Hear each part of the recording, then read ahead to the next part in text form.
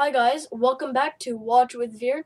Today in this Python coding tutorial episode, we're going to be taking different elements from this calculator script that we created in day 2 of this series and putting it into this main.py, which is our chatbot script that we created in day 1 of this series. So the first thing we want to do is start with our import. So we want to go from Tkinter, okay, because we're importing all from Tkinter. So from Tkinter, import star, which is all or also all, and then we want to go from Tkinter, import ttk.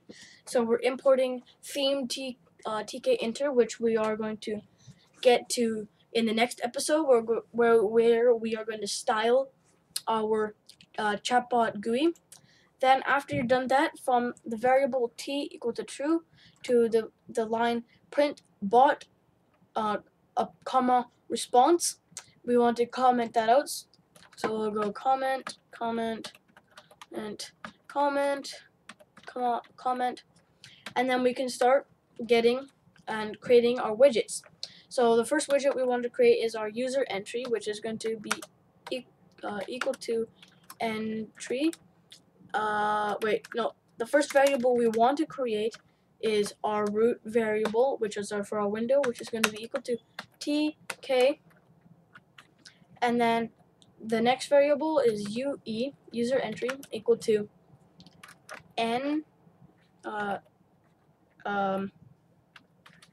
entry, pass in r because that's the root variable.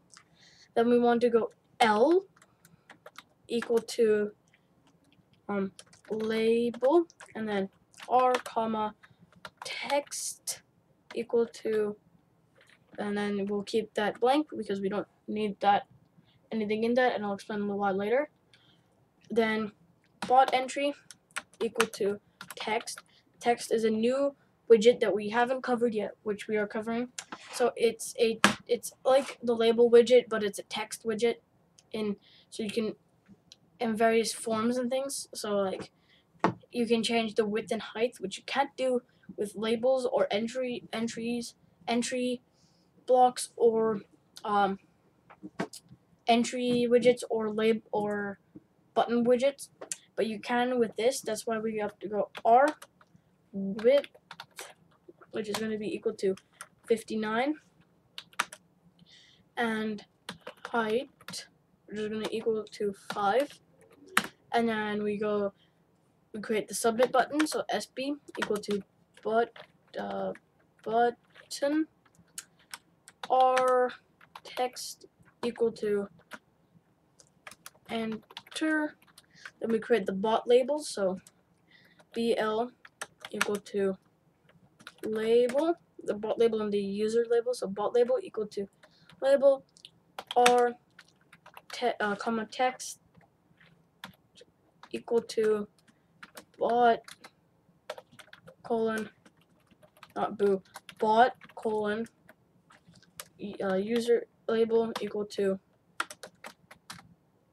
user label equal to label r, and then comma text equal to user colon, and then we'll start to add these to the screen using the .grid function. So the .grid function is a different function that we can use to take these widget elements and put them onto the Tkinter screen. So I'm going to switch to my browser, and we're going to take a look at the Python grid method in Tkinter. The grid geometry manager puts the widgets in a two-dimensional table. So like a table in spreadsheets, it's like in a grid. The grid manager, this is the most flexible of the geometry managers in Tkinter. If you don't want to learn how and when to use all three managers, I only know how to use two, which is .pack and .grid. this is what I find most useful and helpful. .pack I use for packing I use the pack method if I want to create a quick GUI. So but when I want to create like a chatbot GUI, I use .grid.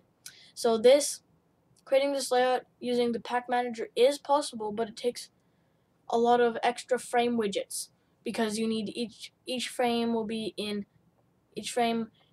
one label will be in each frame, and then so on. So you'd have 1, 2, 3, 4, 5, 6, 7, 8 frames, and that would be a lot to pack. I didn't mean to click on that. Let's go back. Okay, so using the grid manager, it's easy. You create the widgets, and then you use the grid method to tell the manager in which row and column to place them.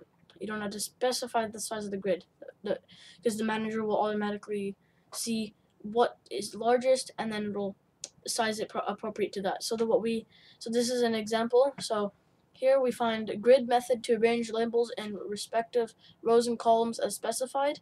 So L1 label 1 dot grid, row is 0, so it will be on the first row and the left because it's row 0 column 0. So first row on the left, and then L2 row 1 column 0 second row on the left, and then you have widgets column 1, so it'll be in the first row on the right and second row on the right. See, first, second, so on and so forth. Then you have here a more detailed script, and this is what you get. This is what you get for the output, which is what they show up here. So label 1, entry 2, image, check button 1, button 2. So that's what they have down here. Height, width, and then they have that. Preserve, zoom in, zoom out, so that's the check button. And you never do .grid and then .pack either. So let's go and code with those. So I'm going to switch back over to my VSC window, and then we'll start using the .grid. So what we're going to start with is the submit button. So we're going to go sp.grid, go row equal to 0, column equal to 3.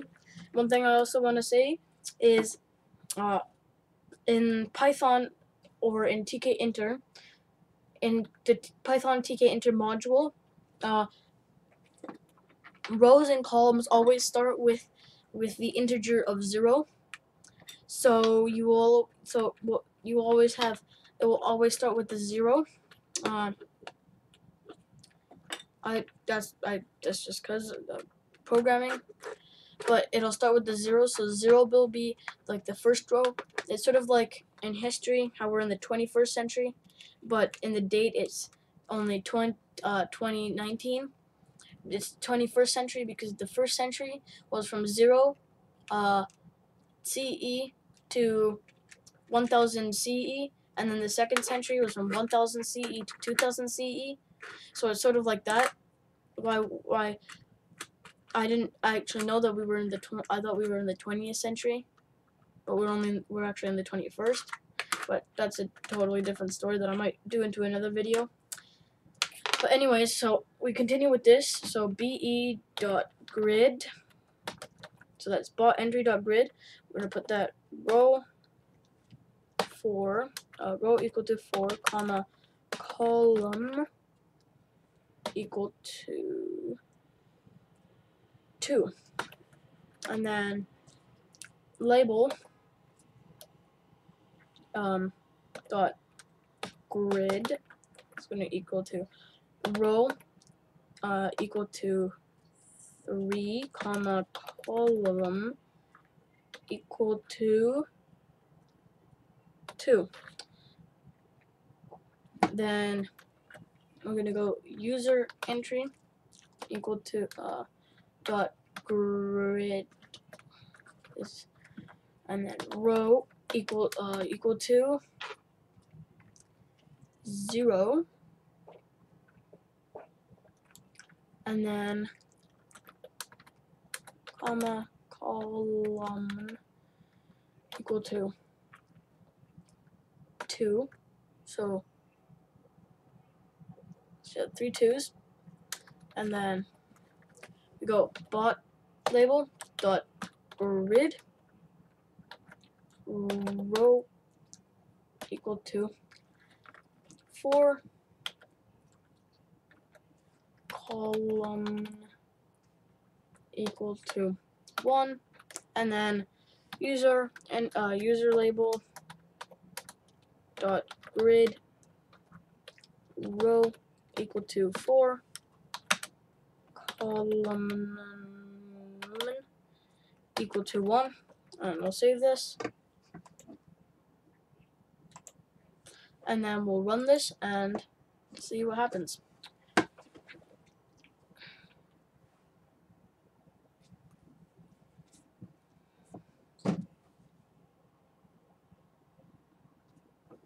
God. Okay, so I made a typo. It should be grid, and I also forgot to do one other thing, which is to go r.main loop, and then save that, run this.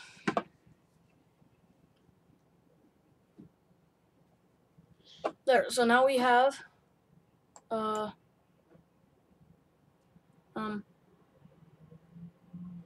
user label,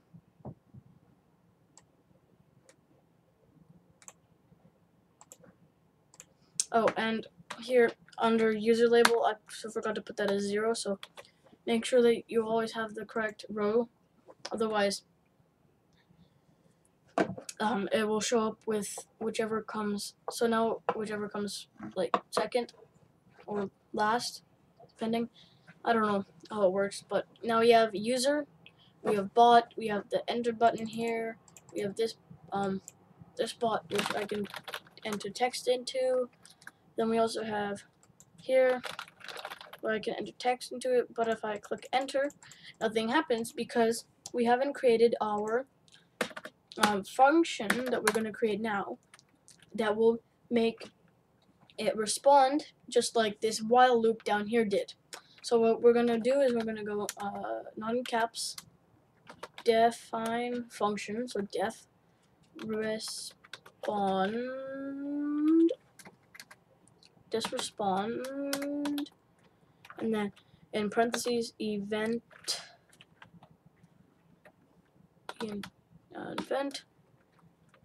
and then we're going to create a variable called re that's going to be that's equal to that stands for request. It's going to equal to ue dot get, then just parentheses, then res is equal to response, so that's bot dot get response, pass in re. Then we want to go be dot config, and then state equal to, in caps, normal. Then the reason why we said state equal to normal, that way we can insert response, which we're gonna, this is what the insert was, we can change what happens inside bot entry, and then at the end we're gonna go be.config state equal disabled, that way the person on the other that's using it, like teamed in using the user entry, can't change the response that the bot sent them, because as we saw when I loaded the what we could just created in the code, we could type things into that text box. So now what we're going to do is we're going to go be dot delete, and then because be is a text widget, we have to put our index as 1.0, and then in quotes ent, and then ue dot delete.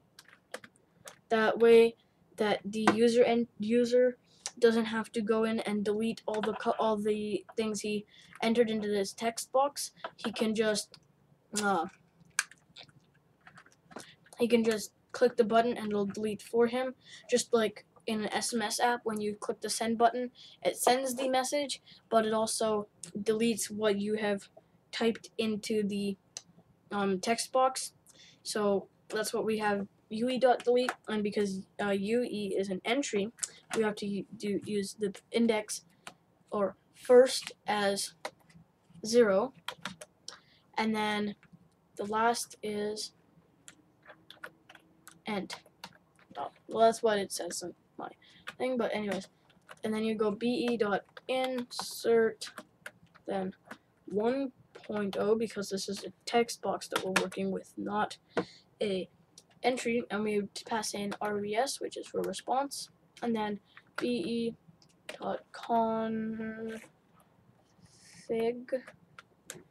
state equal to disabled. We'll save that. Then we come back down here to underneath the SB variable, which is submit button, and we're going to type in sb.bind bind. I don't know what happened.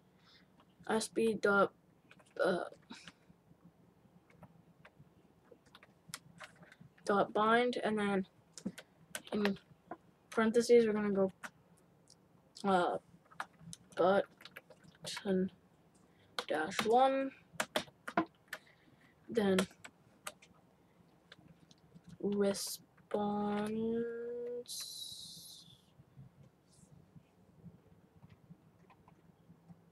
spawn, and then we'll save this, and then we'll run it and watch what happens. Now when we enter something like hello, we're gonna get the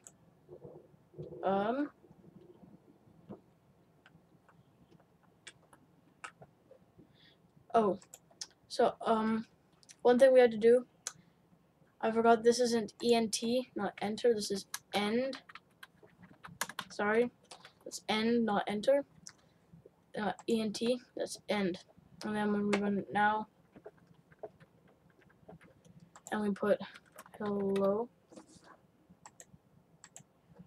click enter, it'll say hi, this is a test. So that's it for today. This is almost a 20-minute video, so I'll end it here. In the next video, be prepared to start styling our chatbot GUI that we just created. Thank you for watching.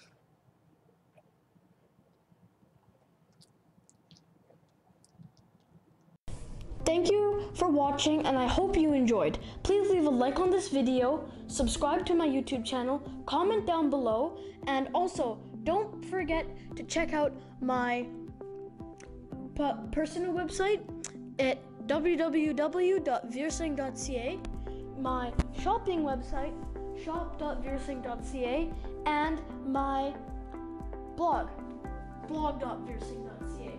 Thank you for watching, and I hope you had a nice day.